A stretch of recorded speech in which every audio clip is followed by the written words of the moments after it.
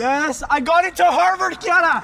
Hereford High School senior Yared Avalos has a lot to celebrate after being accepted into 19 universities. Avalos, who is involved in virtually everything he can be, says he had to find time to submit applications and essays. It was really hard at first for me to be able to even find time to start working on my applications because I was so used to just kind of having everything pretty sorted out. He applied to 23 schools. At the end, I'd say, but you know what? I'm not going to get accepted into any of these, and that's perfectly fine. And it was like I was talking to myself and telling myself, like, it's fine if you don't get in, you know, like it's just luck of the draw, but we'll see what happens. Then came his first acceptance, Harvard University. I genuinely thought that that was going to be the only acceptance that I was going to get.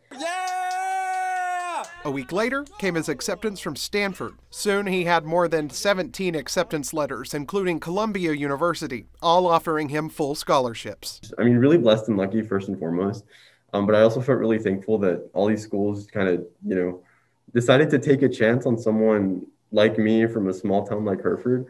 I don't really think that happens often. Hereford history teacher Richard Lamaska says it speaks for itself. Does it not tell you a lot that schools that even come from a really hardworking community, a working class community like Hereford, can produce students like that?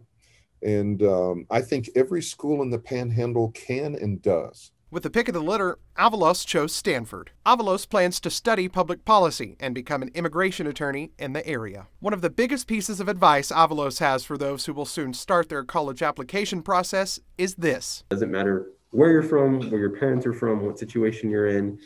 You know, if you want to take a chance and apply to those big schools, that is possible, and you can do that. That is attainable, even if you do come from a small town like Hereford. Judd Baker, KAMR Local 4 News.